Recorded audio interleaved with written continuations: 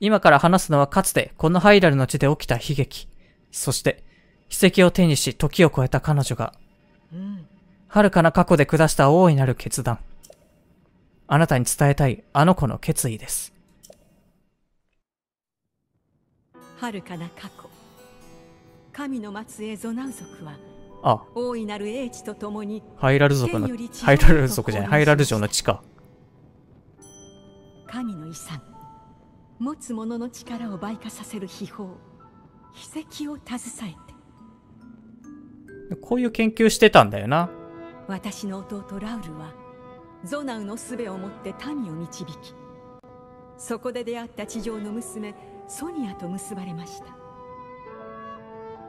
ラウルはソニアに一つの秘跡を送り、そして二人は大地に国を起こしました。ラウルが王、ソニアが王妃となった王国の名はハイラル。二人は多くの民と共に繁栄の礎を築いていったのです。しかし突如、ハイラル族の祖って感じだろ。砂漠より現れた邪悪なる者、ゲルドの頭目ガノンドロフが名前出るんだ。ああ、の秘跡を手に入れたのです。だからソニアいなかったのか、あの場所に。秘跡の力で人から魔王へと変貌を遂げ、この秘跡がトライフォースの代わりなのか。全く別の世界なのかもな、今までより。襲い来る魔物たちと懸命に戦いましたが、邪悪な力に押され窮地に立たされていったのです。歴史の延長線っていうよりか、ラウルはその状況を打開すべく全く別のパラレルワールドなのかもしれないな。力ある戦士たちに秘跡を託し、賢者となった彼らと魔王ガノンドロフを倒そうとしたのです。ゴロン、ゾーラ、多分あれがゼルダだな、左が。数で勝るラウルたちはミネルと風とゲルドのやつ。しかしラウル含め7人の賢者なのか。おう、魔王の力は想像をはるかに超えて、だから鬼っぽい見た目なの魔王になった後だからなのか。私はその猛攻の前に倒れ、もはや我らに勝機はありませんでした。そしてラウルは使ってる武器が英傑たちと一緒だな。あ、額にあったのがそれか。ソニアから奪った。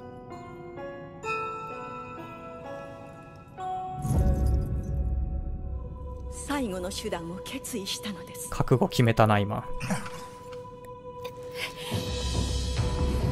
この時代にソニアと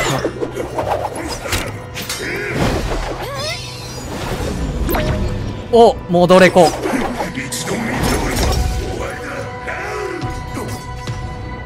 その慢心が命取りぞ、ガノンドロフ。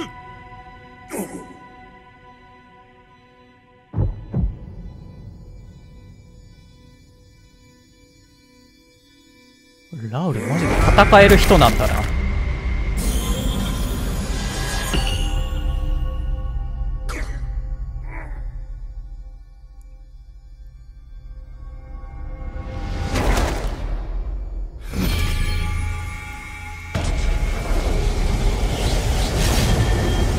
おお。心の像を縛り魔力を奪う。我を封印するつもりか。小賢しい貴様には似合いの技よ。引くも進むもかなわぬぞ。侮るな。もとより引く道など持たぬ覚悟。ラウ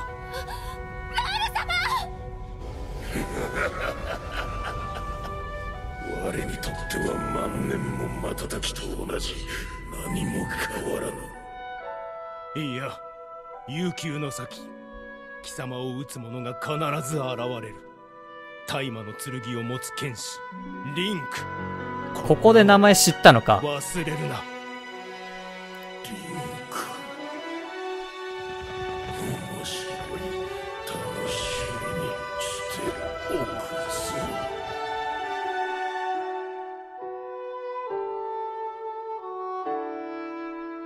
その髪のうねりは、自然じゃなくて、ガノンの意志で回してんの？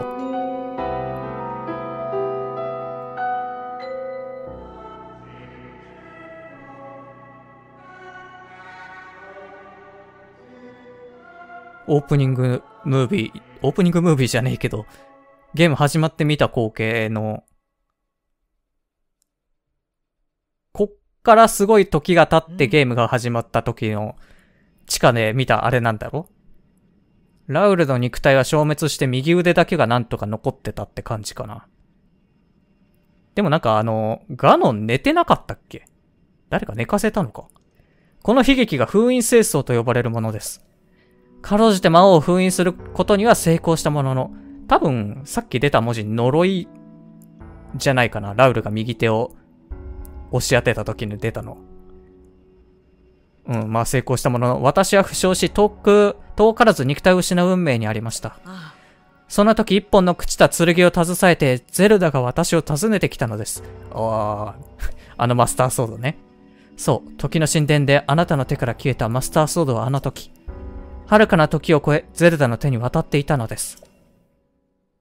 やっとリンクは知るわけだ。どこにマスターソードが行ったか。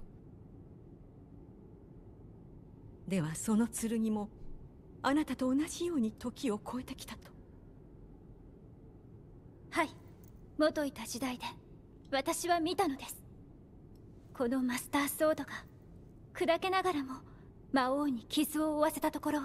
頬をかすめたよね。我らの力がまるで通じなかったあの魔王に。何その首のやつ、ベロ出してるけど。しかしその剣で何をしようというのです？マスターソードは聖なる力を満たし続けることでより強靭な剣として再生します。そうなんだ。確かに再生と強化が可能なのであれば魔王に対する切り札になり得るかもしれない。しかし魔王に対抗できるほどの力を持たせるには長い時間が必要でしょう。これ竜の涙見た後の方が良かったんじゃないの？それほど途方もない間聖なる力で満たし続けるなど一体どうやって？方法はあります。まさか。はい、あの術で私が。言ったはずです。あれは禁断の術、人を捨てるということだと。それをあなたは。向こうでも学者してたんだな、ゼルダ。ミネルとは多分相性良かったろう。マジで最後近いな、ミネルは。人には戻れないのですよ。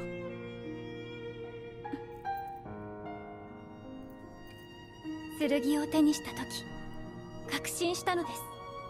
私はこのために時を超えてきたのだと。私は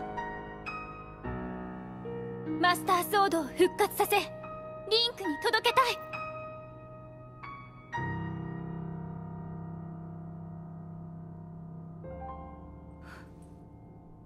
わかりました。決意は固いようですね。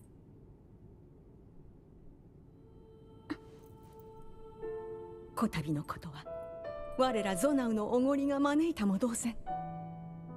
私も残された命のすべてをあなたの言う勇者リンク殿にかけ最善を尽くしましょう。我が肉体が滅びようとも魂の続く限り。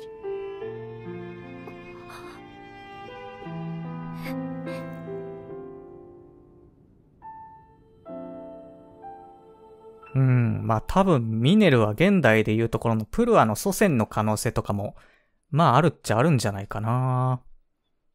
容姿が多分意図的に寄せてあるからさ、今のプルアと。仮面を額というか頭の上にあるとことか、右側に流れた髪の毛とかさ、多分意図的にプルアに寄せてある見た目してんだよな。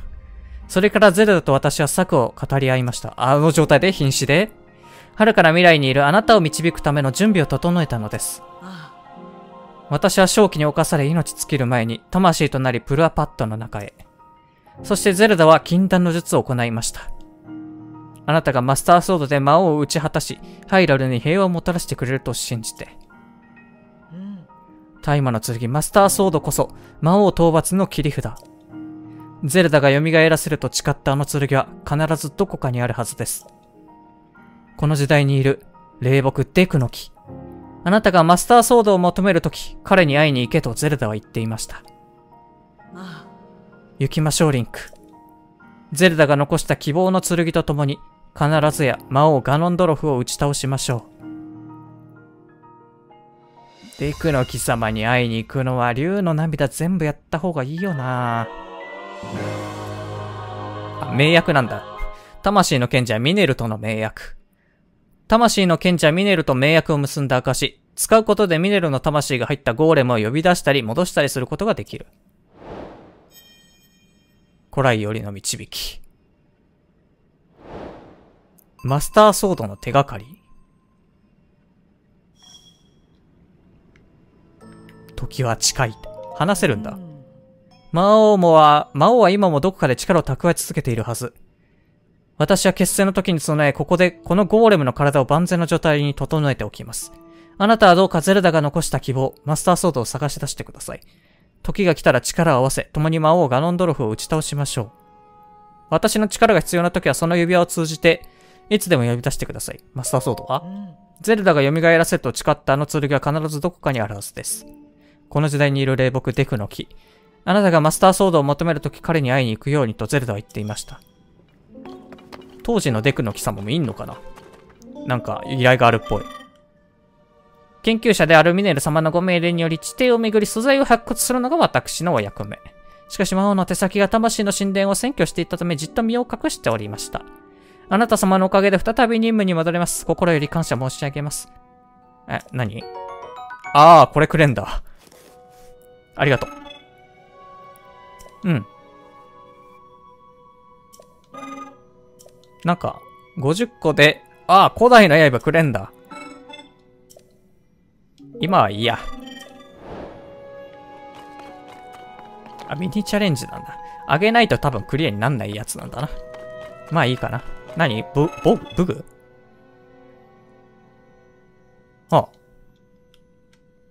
武器や防具。あれかな？古代兵装のシリーズくれんのかな？うん。わかった。一緒ね。特別です。ミネルと以外と働きたくないけどあなたは特別。適正量のゾナニウムをいただければ武器や防具と交換してあげましょう。ゾナニウムの、なんだ。弓。威力は30。力を貯めた時間に応じて消費エネルギーとともに矢の飛距離が増加する。面白いなぁ。これは持ってんな。槍。共鳴して強くなる。豪体験とかあったな。面白いね。これワープポイント設置されてんだっけ？いいのか。魂の賢者がいるから、ここに繋がるワープポイントあんのか。さて、ちょっと、さっきも言ったようにマジで、結構、俺の体が限界ギリギリなので、一旦地上に出てみるか。もう一回、監視砦に戻ろうかな。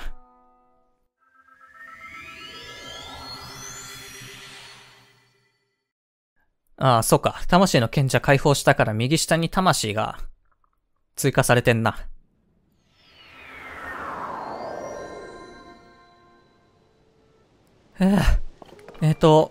これ今、オンの状態なのかな？これか。オンの状態だな。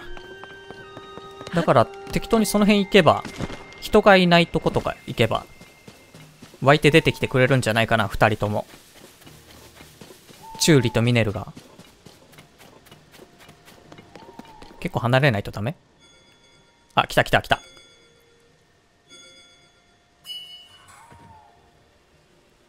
最後の状態で呼び出せるのかな？盟約の力によりミネルのゴーレムを呼び出せるようになった。ミネルのゴーレムは、一緒に戦ってくれんのかなこれ。乗らなくても。誰かいない？近くに。いた。どうなんだろう。ああ、一応勝手には戦ってくれるっぽいな。ガードしてっけど。勝手に戦ってくれるし、俺がこれに乗り込むこともできると。ライトついてんだこれ、標準装備で。地底だったらマジで、あ、エリアに近づいたから消えたな。地底だったらマジで正気に触れずに、正気だまりを歩くこともできるようになるんだ。いいね。便利な足というか、アイテムというか、仲間を手に入れたね。さて、とりあえずやめたいけど、その前に、ちょっとプラも確認しようかな。多分ミネルと意図的に寄せてあるから。どっちが先かはわからんがな。ご先祖様じゃなくて、ただただ研究者として同じだよっていうので寄せてあるだけかもしんないけどね。まあどこに源流があるかわかんないけどね、こいつらも。この頭の飾りとかも多分そうだよね。意図的に寄せてんじゃないかな。てかお前俺より高いのか。いやヒール履いてるのもあるけど。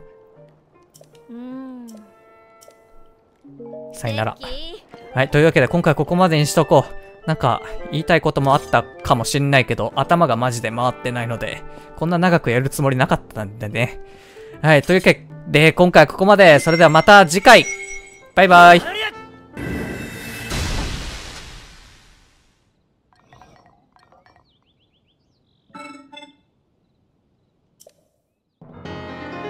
さあ、追加バッテリーを11個、1100個消費して作ったと。いや、結構集めるの大変だったんだけどな。いや、もう最後まで来たな。もうあとちょっとだな。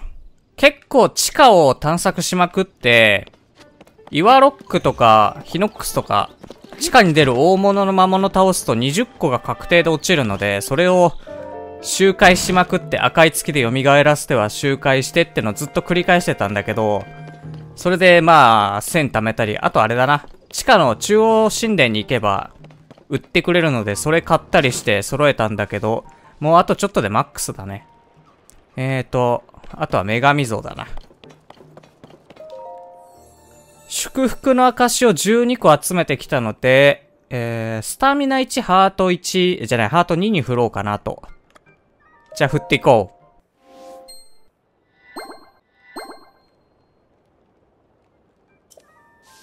う。OK。で、さらにこの監視砦にはまだやってないものがあるので、それも追加で消費しとこう。なんか監視砦にボックリンがいるんだよな。東の方に行くって言ってたけど、あれから監視砦に来たのかな。じゃあ武器ポーチ増やしてもらいたいんだけど、ここは最近できたところなんだね。賑やかだし、人もいっぱいで安全そう。外は魔物がいっぱいで物騒だし、しばらくここで落ち着かせてもらうとするよ。あ、ちょっと待って。あ、持ってる。50個もあるぞ。いいけど、どのくらい大きくできるかな。しばらくって言ってるから、ある程度したらまたどっか行っちゃうんだろうな。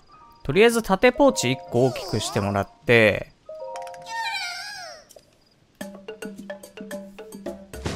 他武器でいいかな。弓も別に困ってはないんだよな。まあ、盾は5つでキリがいいから。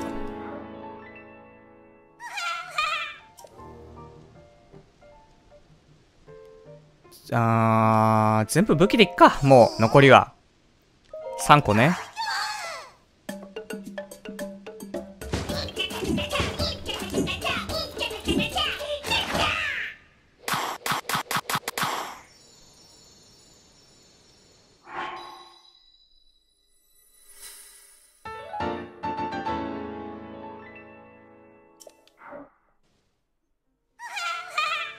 まあとりあえず結構8回合計で触れたかな。ただコロクの実があるけど、もうポーチ拡張ができる量は持ってないので、今回ここまでだな。盾が2、弓が1、武器が5つ増えて、結構余裕持てるようになったな。ちょっとさっきアミーボ使ったんだけど、消えてなければそれ回収してくるか。盾とか弓とか置いてきちゃったんだよな。消えてるかな。あ、消えてるわ。さすがに。消えちゃってるわ。じゃあもうダメだ。で、もう一個。監視砦でやりたいのはこれだね。前に言ってたやつが多分落ちてきたんだな。この、なんだろう、星型っていうか花型っていうか。上に何もないなーっつってたやつだね。あ、地図すごいことになってる。それが多分落ちてきたんだ。で、この人がどうもなんか興味がありそうなんだよね。リードか。あ、読むってことか。あー、リンクさんちょうどいいところに来られましたね。あれをご覧になってください。降ってきたのかなこれ。空から落ちてきたあの石碑には旧ハイラル文字が刻まれているんです。ここに書かれている文字、碑文の意味を解明すれば、過去のハイラル文明の一端を解き明かす手がかりとなるでしょう。これを読み解くために必要な旧ハイラル文字の資料はかかりこ村の研究所に置いてあります。ですから村の研究所に場所を移し資料と照らし合わせて解読を続けようと思っています。この碑文の写しも取り終わりましたので、私は急ぎ村に戻ります。リンクさんもし興味をお持ちならぜひ、かかりこ村に行けば、解読した内容をお聞かせすることができると思いますので、これは考古学的に大変価値ある碑文、遥かな時代と我々をつなぐ架け橋です。必ず解明してみますよ。では私はこれにて。かかりこ村に行っちゃうのか。何してんだあれ。危ねえ危ねえっつって。穴だか。まあ、これが降ってきたんだもんな。中央とかに降ってきてたらマジで本当に大惨事だったろうな。かかりこ村に行ったか。まあいいか、行くか。この後は一旦地下に行こうと思ってるから、かかりこ村で話聞いてみよう。実家。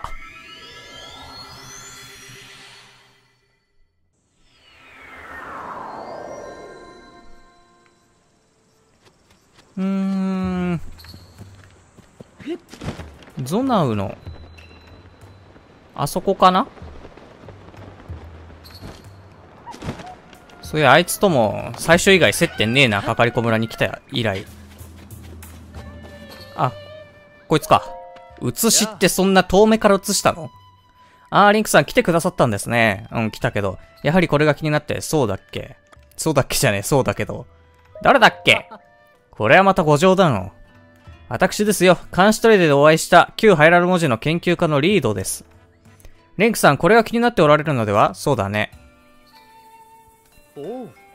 この絵は監視砦に落下した石碑を写生したものです。写しは、右に止めてある文字っぽいやつか。これは、見た目をただ撮っただけか。この研究所に蓄積してあった旧ハイラル文字の資料をもとに碑文を読み解くことができました。読めたんだ。写真撮ったけど、あれやっぱこいつに見せたら読んでくれんのかな。そして解読した内容は、我ラウル王と王妃ソニア様は、元よりラウル王の姉君、そしてゼルダ様に仕えし者。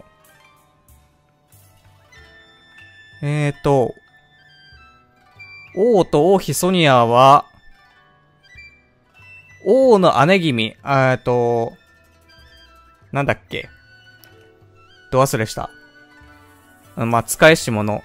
冬季未来の希望、未来の希望に願いを託し、王室の日常を13の石碑に刻む。13個もあんの？短い文ですが、ざっと解読すると、これにはハイラル建国の王ラウルとその妃ソニアの名前、そしてゼルダという人物の名前がはっきりと記されています。ログ。こういう時にログ。そしてゼルダ様に仕えし者だもんな。なんだっけ？なんか、神様の名前っぽかったんだよな。マジでど忘れした。最後に従者が王室の日常を13に分けて綴るとも書かれていますから、もしかするとこれは王族付きの自重のような人が書き残した王室日記かもしれないんです。何より気になるのは3番目に書かれたゼルダという名前。これは今まで見つかっているどの書物にも出てこない名前です。我々の時代のゼルダだろうからな。しかも私たちの知るゼルダ姫と同じ名の人物が建国の時代に存在したということ。この碑文はまさにハイラルの叙事書です。叙事書です。叙事書叙事書であってな。ところで13という数字気になりませんか？はあ。13ということはこれ以外にも石碑があと12基あるということ。まあそうね。これが本当に侍従さんの日記なのだとしたらあんまり言わないから全然わかんないな。読みが慣れてない。歴史書で語られることがない当時の生の出来事などを知ることができるかもしれません。ラウル王やソニア王妃、気になるゼルダさんのことがすべて。残り12機。これは本当に興味深い。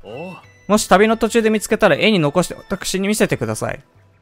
もちろん謝礼は弾ませてもらいますよ。1個あるよ。リンクさん、その表情はすでに見つけておられる？もし本当に監視トレデで見つかった石碑と同じような石碑の絵があるなら、いいよ、取っといてよかったな。素晴らしい。すぐに見せていただけますか？まあ、ただこれしかまだ発見してないけどね。なるほど、早速翻訳しますよ。これは歴史に刻まれしハイラルの叙事書。叙事書じゃない、叙事詩。書かれている文章を現代の言葉にするとこうなります。ラウル王の姉君、ミネルだ。ミネルバだっけ？神様って。ミネルバかなーって感じで、ミネルって覚えてたんだけど、それをすっかり度忘れしてたな。ミネルバってなんだっけ？キャラクターの名前か？姉君ミネル様は寝食を忘れ研究に没頭されたり。やっぱ研究職だろうね。我御身心配なるも何もできず。危機かば己が肉体を失い魂だけとなれど、安穏なるべく特別なるゴーレム作りたまう。もうそれ仲間にしてるね。御魂をそれなるゴーレムに憑依されることにて、ミネル様の御身代わりになると言われども、我にわかに信じぜられず、ちょっと古語的な言い回ししてるから、あれだけど。要は、ミネルがゴーレムに移すけど、それ本当かなって自分は思ってますって言ってる感じかな？ミネルさんについて書かれているようですね。ミネルさんは寝食も忘れゴーレムというものを作っていた。肉体を失い魂だけになってもそれに憑依すれば復活できる研究だったようです。冷静に考えるとかなりオカルトな話に聞こえますが、古代には我々の知らない不思議な力があってそんなことが可能だったのかもしれません。ミネルさんが研究者だったという事実は大きな感銘を受けますが、それと同じくらい。この碑文を記した侍従だよね。侍従さんのミネルさんを気遣う優しさも胸を熱くしてくれますね。では、こちらお約束の謝礼です。結構なお金くれるね。このような貴重なものがハイラル中に落ちていると考えるだけで興奮してきます。監視取り手で見つけた。あと10機で。オッケー。カンギスさんが発見したのもあるから、あと10機だな、それ除くと。貴重な資料ですから今のうちに記録して写しを研究所の壁に飾っておきますね。どこに飾るべきか。この辺りの壁がいいか。少し片付けて、よし。ロベリーみたいな感じかな。読み直しが、綺麗になった。ここが研究所、あれか？飾ったのは。お待たせしました。写しはあそこ。合ってたわ。研究所の壁に飾っておきましたので、いつでも見に来てください。また残りの石碑を見つけたら、はい。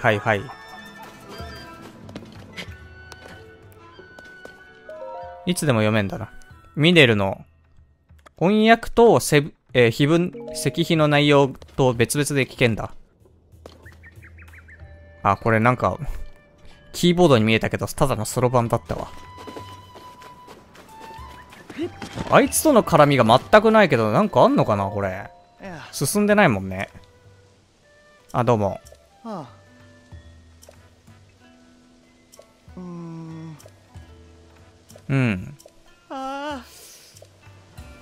こいつとはまだまだ進みそうにないな、何か。これに近づいちゃいけないって言われてるけど、いつか近づいてもいい日が来んのかな。いいや。じゃあ地下行くか。地下にもね、ちょっといろいろあるので、そうだな。まずは、この魔神像に行きたいね。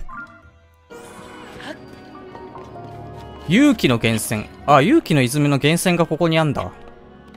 あと、あれ、ミネルヴァについて、今ざっくり調べたけど、ローマの女神の名前で、アテナと同一視されているって書いてあったかな。で、技芸、音楽、医学、教育の神って書いてあるわ。ギリシャのアテナと同一視されるって書いてあるけど、ローマの神様らしいね。多分元ネタ的にはミネルヴァだと思うんだよな。あ、魂が置いてあるね。これ、どこ？これそうだよな。どっから話しかけんだ？いや、魂結構あるな。点々と。あ、そこを潜る意味あるのか、今の。でっかいの回収。あれ？あ、やっぱ顔の、顎のとこに行かないとダメなのか。じゃあ、うまいこと、上がらないといけないけど、上がれるかな。ロケットか？ここまでロケットで上がってきたんだけどな。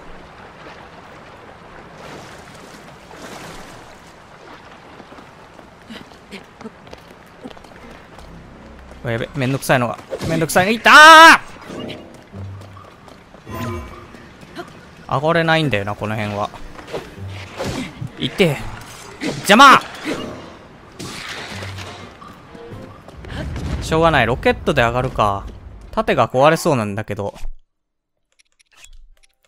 ロケットもあんま在庫がないぞ。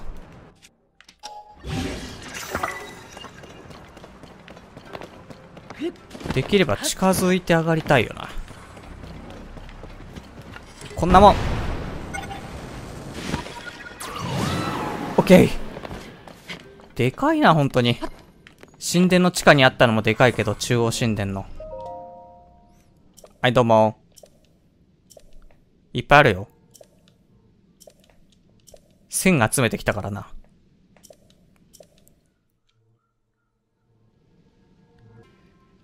ダークヘッドか。もうダークヘッドも回収していいかもな。あ、やっぱ違う種類なんだな、これ。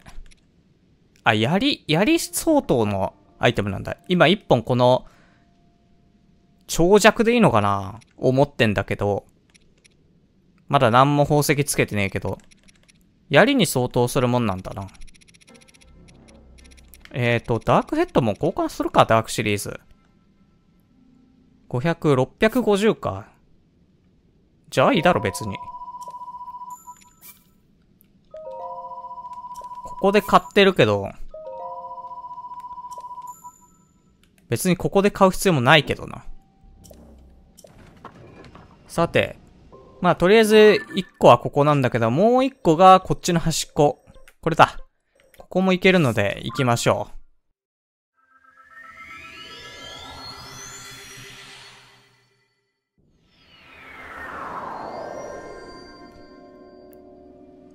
あ、その前にちょっとハート。影から見るにあれと同じぐらいなんだよな、大きさが。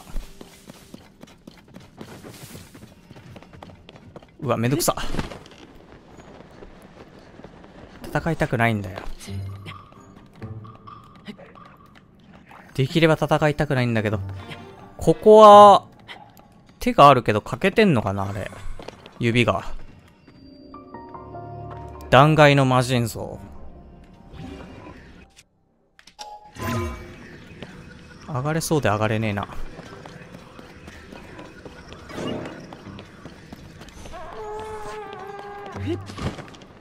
これどうやって上がんの？あばばばば。あばばばばばばば。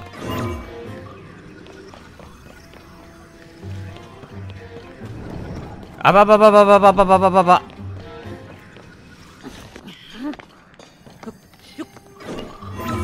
あ、上がれる。やった。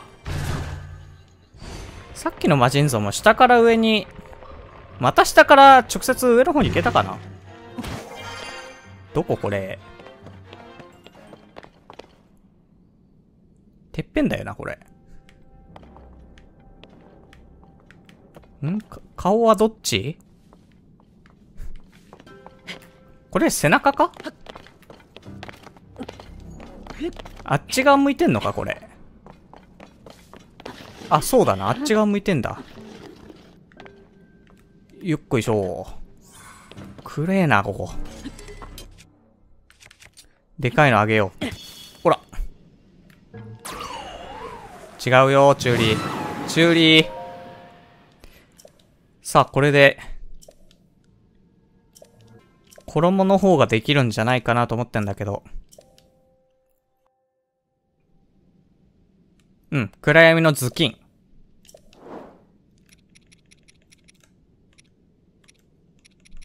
結局いろんなとこでこれ交換できるからお金にもしようと思えばできんのかな。あれ？俺ダークボディとダークレッグもう持ってんじゃん。買ってたんだ、どっかで。頭巾買うか。ちょっとポー無駄にしたな、だったら。武器とかと変えればよかった。この辺も一点物なのかな？在庫復活とかしねえのかな？わかんないんだよな。今のところ買ったやつは復活しない気がすんだよな。やっちゃった。俺多分もうヘッドもらえるから買ったんだな。忘れてたわ。あとこれ、地下でこれ見つけたんだよね。採掘場で足の部分。ダークシリーズ揃ったな。ダークじゃねえや。暗闇のシリーズ。片目しか出ねえんだな、これ。かっこいいけど。まがまがしくて。全部割れてんだよな。なんか付け直すごとにこれ割れてる気がすんだよな、毎回。まあいいや。とりあえずこれで。ほんでもってもう一個行きたい場所があるんだよね、このドクロマーク。行ってのお楽しみだけど。